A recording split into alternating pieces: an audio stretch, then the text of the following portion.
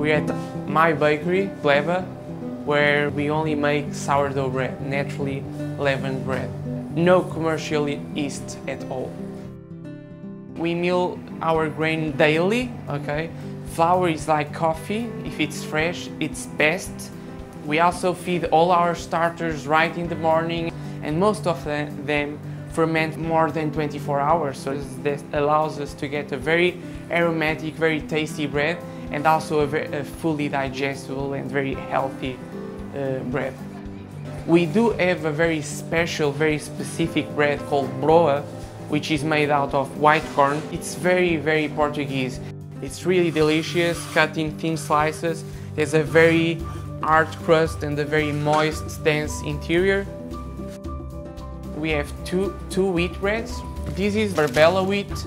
Barbella wheat is made with wheat from the north, and it has a very long, cold fermentation. In terms of fermentation, it's not a classic Portuguese process, you know. Back in the days, you didn't have fridges to retard the fermentation, but Barbella wheat, it's a very old variety. It gives us a very, very soft grain, which is very low in protein and needs to be handled with care. But then it gives us a very, very tender crumb, a really delicious crust, and it's extremely aromatic, so it's wonderful. The other one is made of Alentejo region wheats, which are harder and higher in protein. It's fermented totally at room temperature, so it's a very natural, traditional way of making bread. It's like it used to be made, just if it's colder, it takes a bit longer to ferment.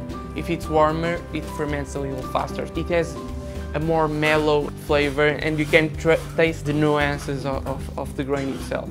And then we have a bread which is made of 100% rye, so it's really dense, hard crust, and every day we have two specials, and those change every day. This one has olive oil and rosemary, and this one has honey, local honey, and almonds from the north of Portugal.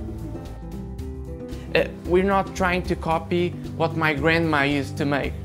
I'm trying to make it different and try to make it new and try to make it better.